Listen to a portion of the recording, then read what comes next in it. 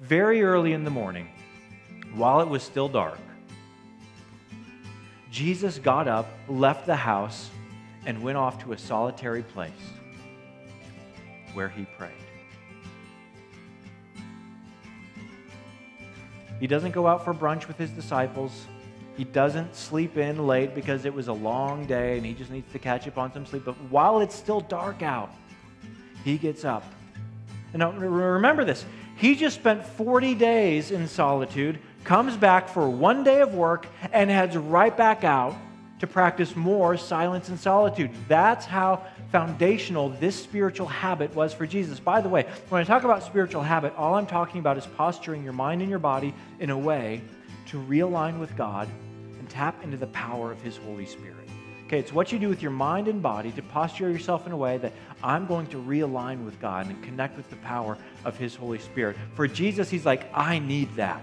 I need to be realigned with my Father in heaven. I need time and space alone with my Father in heaven and with my own soul. So He goes right back out into the lonely place, a solitary place where He can pray after one day on the job. And this was so important, He decided His disciples into this practice as well. He's with them for 3 years, and after He leaves, they're going to be on their own. So He's already instilling this practice, encouraging this habit for them. Look at Mark chapter 6.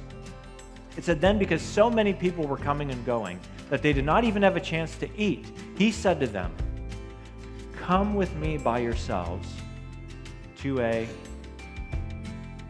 quiet place and get some rest.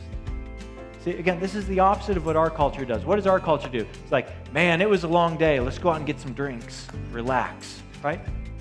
There's nothing wrong with that, but Jesus says, hey, listen, we need a deeper rest. We don't just need to distract ourselves from the hurry. We don't just need to cover up and mask the fact that we're exhausted. You need something that will actually give rest to your soul. So we are going to go to a quiet place by ourselves so that we can be alone in God's presence and in the presence of our own soul.